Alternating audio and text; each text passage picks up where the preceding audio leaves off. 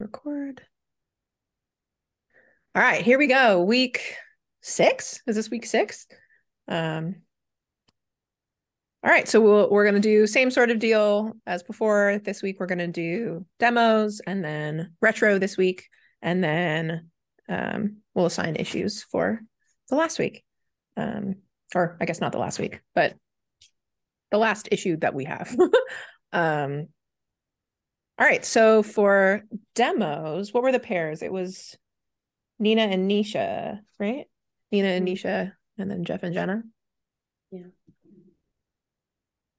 Who wants to go first?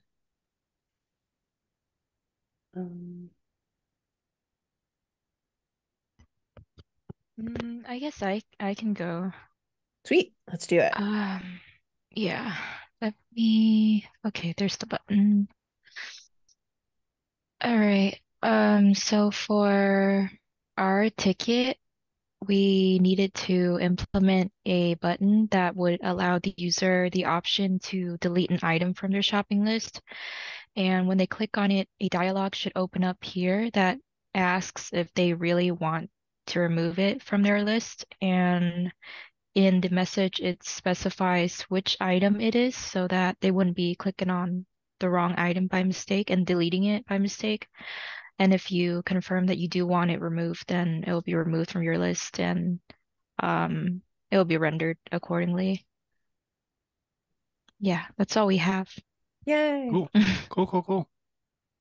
Nice. Was there anything that you wanted to talk through for the code side of things, like anything that you learned or would be helpful for other folks to know? Yeah, so on the ticket, you guys specified what to use in order to trigger that dialog window, that pop-up. I thought it was pretty cool because I've never used it before, and I think it was new for Jeff too. Nice. What the pop-up was new? The alert? I don't remember. Jeff, Okay. do you remember? It was like window dot something. Window dot Confirm. Yeah. Oh. That window dot confirm, that was your pop-up? Yeah. It wasn't just alert. No, it was confirm pop-up. Yeah. So if you were to click cancel, then the item would just stay put. Cool. Nice. Sweet. Thanks for demoing. Nina Awesome. and Nisha. I can share my screen.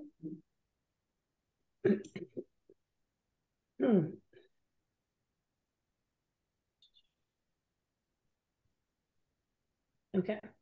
You guys see my screen? Yeah. So what we were to do this week was to create an indicator to signal whether the items were technically like due soon, kind of soon, or they were due not soon or inactive, and then have them in different categories, and then also order them alphabetically. So as you can see here, all the items are alphabetically displayed, and they are displayed alphabetically inside of their own like category. So here, for example, you have cheese. That's all the kind of soon category is displayed alphabetically. All the inactive category is displayed alphabetically, and they're all sorted that way. One of the stretch goals that we had was to create this like overdue section that would show if the item were past the next planned date purchase, but hadn't reached yet the inactive category. So to display it all the way at the top and then as overdue. So that's how we did it. That's what it looks like. Let's see. In terms of the code, it was interesting when we had the acceptance criteria, because it says sorts inactive item last, then in ascending order, depending on which category it is, and then sort the item alphabetically. But what we ended up doing was we just sorted them alphabetically first, and then we sorted them by the category that they were in. Because it was the way that it reads here on the description, reads in terms of like you want to first put them into their individual boxes, and then inside of the box sorts alphabetically. And like that's an extra layer of complexity. Whereas if we just sort everything alphabetically first and then group them all together, it gives the same output. But it requires a lot less logic behind it. And then we had each category in terms of like urgency levels, so like 1 through 4, and then overdue is 0, so it goes all the way to the top of the list. So that's everything. Nice. Well done. Sweet. Just say something. Yeah, go for it. Sorry, I didn't review in the code, but just looking at the demos, I just have two notes. One is the confirm dialog. Yeah, you say, hey, you want to delete apples? That's awesome, but it might be useful to like have the thing that you're deleting quotes. It's like the rest of this, the dialog is like from the system, but we know this is the thing you actually want to delete, so they don't lose it in the dialog. That's one thing to say. And then other one was, shoot. Oh, with the urgencies, it would be nice to put those into constants. So 1 is whatever, as opposed to like just hard coding with a magic string of 0 to 4. So in the code, you don't have to like look through it. You can say, oh, not urgent. You know exactly what that is in the code. There's just my notes. Makes sense. Yeah, thank you. Nice. Thanks for those suggestions. Good tips. Okay, so up next, we've got retro. So let me share the link in the Zoom one more time. It's also in the Slack in case we lose it. I guess I'll share my screen real quick too. So same sort of deal as before. I switch up the column names a little bit. Let's see. Am I sharing the right screen? Do you see the retro board? Do you see? Okay, cool. 50-50 shot.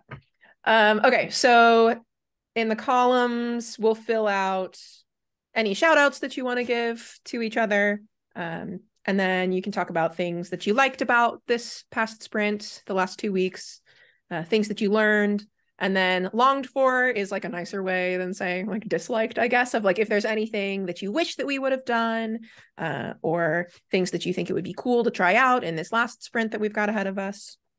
Oh, one other thing that I like to do at the start of retro is just read out this prime directive to get everybody in the right headspace. So regardless of what we discover, we understand and truly believe that everyone did the best job they could, given what they knew at the time, their skills and abilities, the resources available, and the situation at hand. So just keep that in mind as you're writing stuff. Yeah, any questions before we get started? Mentors don't put anything here, right? I assume. You can. That's fine. That's fine. Yeah, I feel like if there's any stuff that you liked or shout outs that you want to give, yeah, I don't think you're not supposed to participate. Okay, so I'll set a timer for 7 minutes and then we'll see how we're feeling as it goes.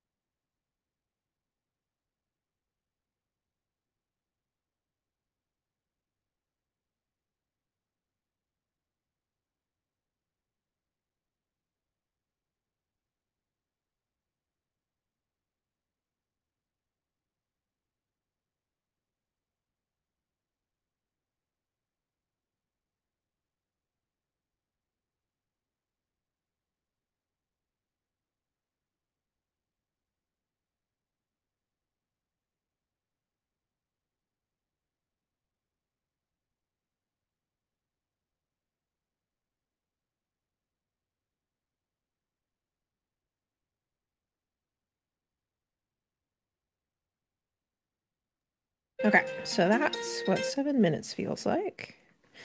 Um, okay, cool. So not a ton of topics on the board, but we can go ahead and vote anyway. Everybody should have 5 votes, I think. So go ahead and take a moment and throw some thumbs up on any topics that you want to talk through with the group.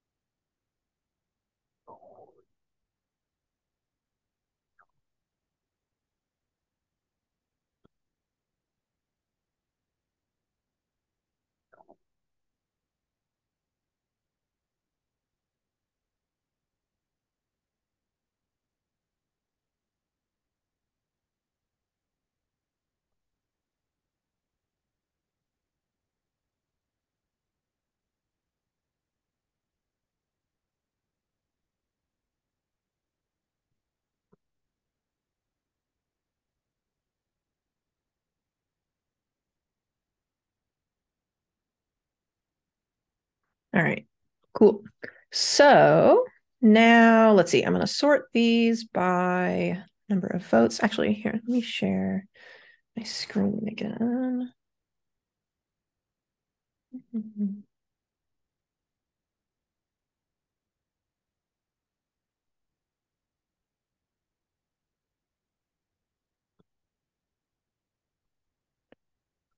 Okay. So let's see. We've got 2, 5. So let's see. Let's start with the shout outs one. Does anybody want to talk more about that? Yeah, let me make this bigger.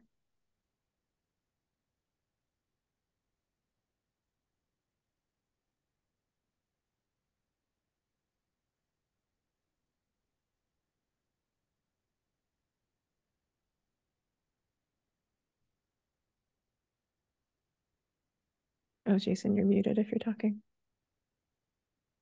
We definitely need a dice to like roll and just like I know. pick people.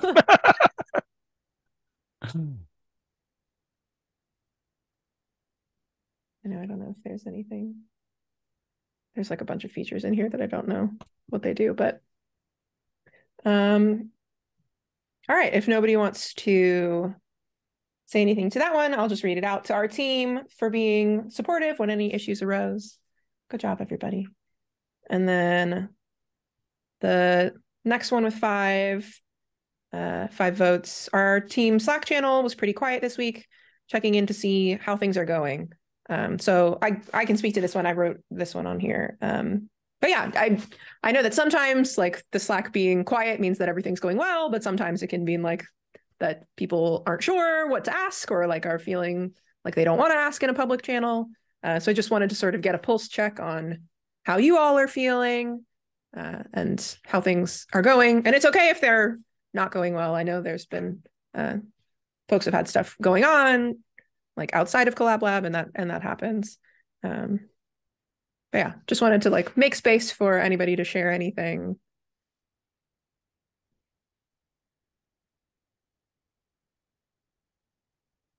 Do you all want to talk in the Slack channel more? Like, is that something that you are interested in at all? Or is it like, we don't need that?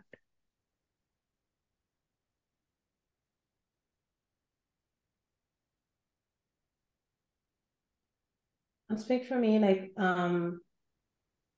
this week was Nisha and I kind of finished the issue like early on in the week. So it was like, oh, we're done.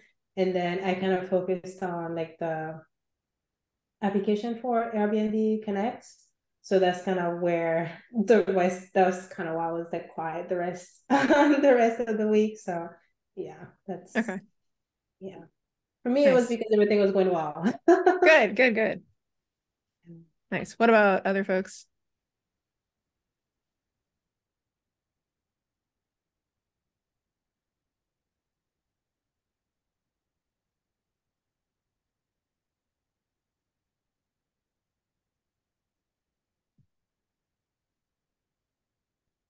All right. Let's see. Next up, we've got a bunch of twos. So let's go back to shout outs again. Peer code reviews were on the money this week. Awesome to hear. It sounds like those have been going well. Does anybody have any more context that they want to add to this? Or anybody want to shout out something in particular that you liked about? Like what about code reviews went well? I like the comments that were made on our PR, because those were things that we overlooked. I think one of the issue was that our conditional wasn't set up properly, so the item not classified the way that they needed to be. So I appreciate like the other pair kind of catching that, because we didn't even test, so like putting a new item and see what happens.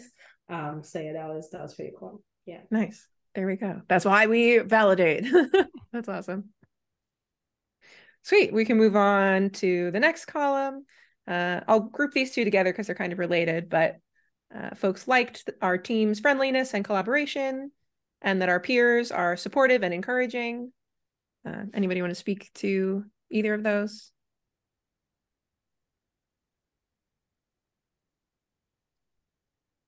Sorry, I haven't been talking because it's kind of noisy, but I just want to give a shout out to Nina. I think last week we kind of saw how nervous I was to take on that issue, but Nina was very supportive, very helpful, like, and made it really nice to go through that issue. And I'm glad that we took it on, because it's always good to take on a new challenge and get to learn new things. So thank you. Yay. Love it. I find that like pairing on a scary issue is always not as bad as like working on it alone. So good to hear that it went well. And thanks to Nisha for stepping out of your comfort zone and like being willing to take that on, because I know that can be scary and it's hard to do, but you did it. All right, next one in the learned column. When using mob programming, it only works seamlessly if the navigator does not code at the same time. Otherwise, switching seats can be a hassle.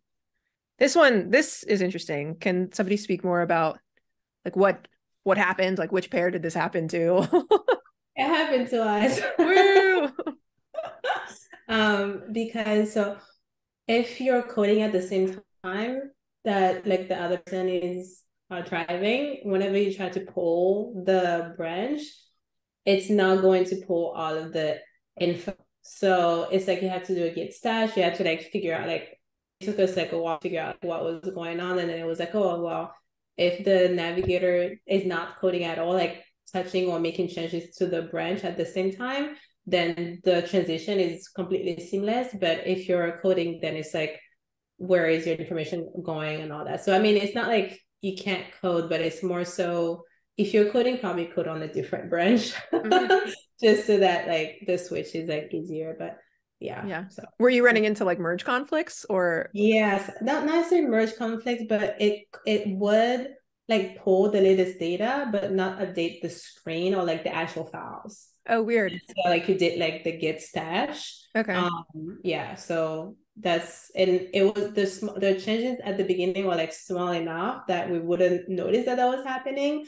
And so like it was like, well, I saw you typing this got off my screen. So like yeah, so that was like a thing that happened. But it's good to know that, you know, that's one of the kind of limitations. Like I wish there was a setting that would say, you know, discard any changes that I made while I was not like the driver. That would be like a lot easier, because then you can do whatever you want knowing that it's not going to be saved anywhere. And then whenever you're pulling it, it just erases everything. It just keeps the copy that both people worked on. But it doesn't seem to be that way, or we haven't set it up to be that way yet. So yeah. Okay.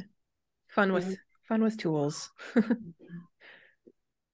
Let's see. Anything else about that one that you wanted to add, Nisha, or we can move on to the next one?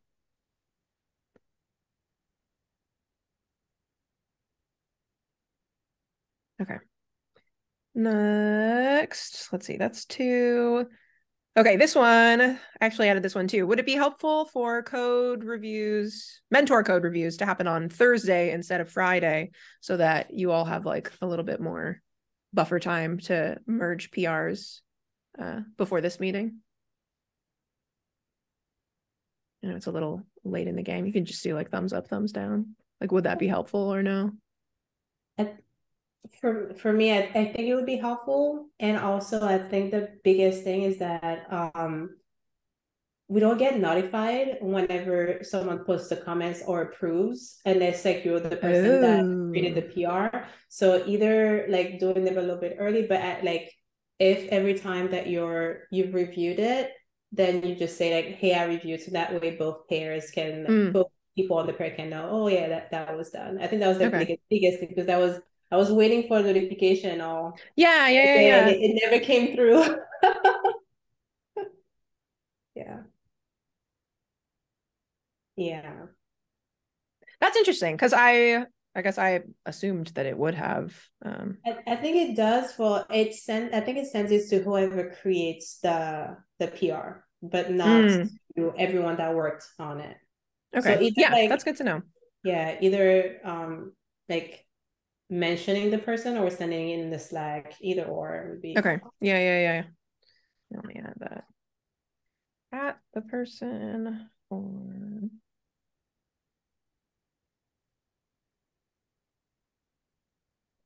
okay, sweet. Yeah, that is helpful feedback and something we can totally do. Let's see.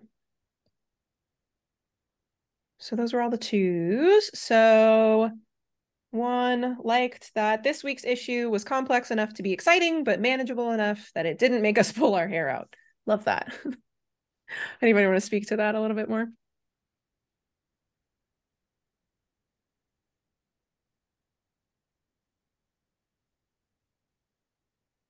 Which pair was that? Was that? Okay. Nice. Well, then I guess you two already touched on that a little bit. So we can move on to the last one. Sometimes the way a problem makes the most sense to humans isn't the way to explain it to computers.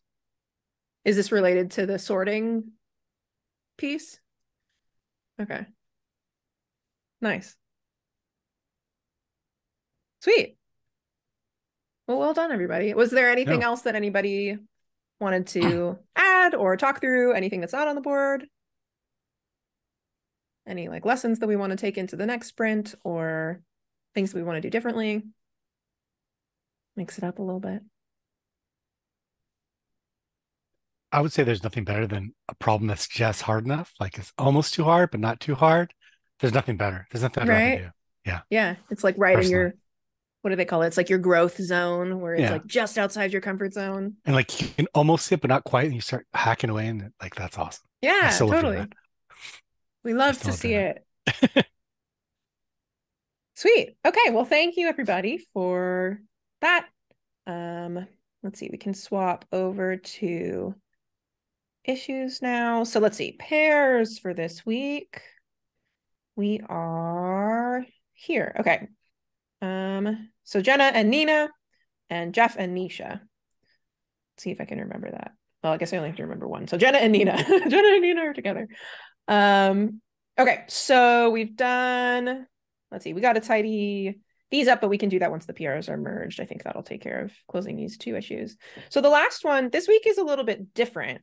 So we are doing a sort of like UI overhaul, I guess, of the ticket or of the app.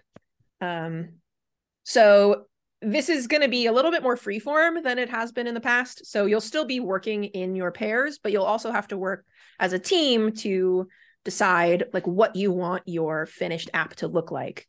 Because right now we've got a lot of functionality built in, but there's no sort of pizzazz or like styles. So this is your chance to decide what kind of vibe do you want your app to have? What do you want it to look like? And then start working towards making some of those changes. So it's going to be a little bit more freeform. So you'll have to decide what you want the design to look like. And then you'll have to decide like how you're going to divvy up that work between the two of you or the four of you. between the two pairs. And then, yeah, and then the mentors will be surprised when you come back on Saturday to see like what it looks like. But we're always around for if you have any questions or you need any help designing stuff. So there's no like divvying up to do. I guess we're just all on this. Let's see. So Jenna and Oh, this is really open-ended, hey? Yeah, it's Wow. super. It lets you practice the sort of project management piece a little bit, or I guess is that product management? I can never keep them straight. Product, I think. Product, yeah, deciding what it looks like, and then Misha. Like project when it's like like consultancies do projects, and then SaaS companies do products. Okay. Yeah. Fun times.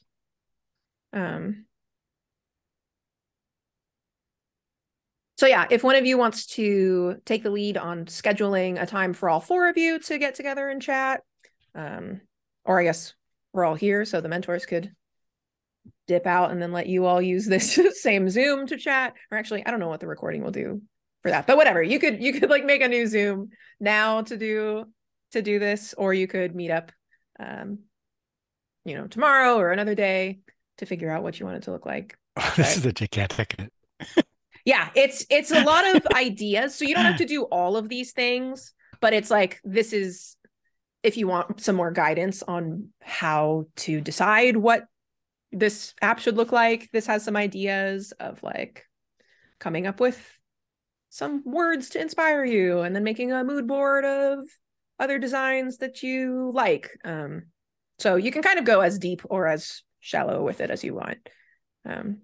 Any questions on what the goal of this is? I know it's a little bit more wishy-washy than some of the other tickets so far. This is like real life. That's what this is. It is. It's like, now go off and build whatever you want. Usually it's like make it look better. Yeah, totally.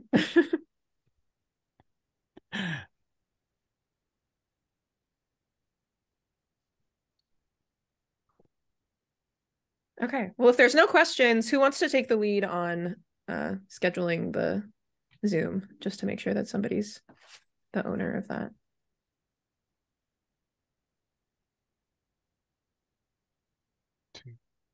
I liked the idea of using the remaining time if everybody's available. I don't know.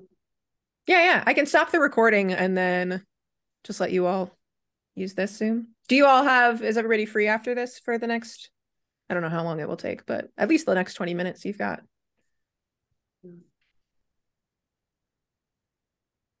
Is anybody not free? Yeah. Thumbs up if you can stay. I can only stay for like 10 minutes. Okay. All right, cool. Well, then we'll wrap this up and then let you all get to doing the thing. Yeah. Okay. All right. How do I stop? Let's see, stop share. And then we'll stop recording.